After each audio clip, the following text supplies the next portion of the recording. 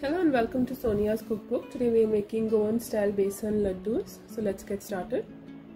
Add 5 tablespoons of ghee or clarified butter and turn the heat to medium. Now add 1.5 cups of besan or chana flour and keep stirring.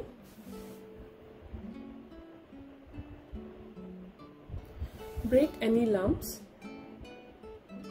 Once the besan turns golden yellow and aromatic, turn the heat to low and add 1 tablespoon of ghee or clarified butter and continue stirring on low heat. Keep stirring till ghee starts separating from the mixture. Turn off the heat and keep it aside and cool it till lightly warm. To the cooled mixture add 3/4 cup of powdered sugar or icing sugar, a pinch of table salt, a pinch of ground clove powder, a pinch of ground nutmeg powder, and half a teaspoon of crushed green cardamom seeds, and blend well.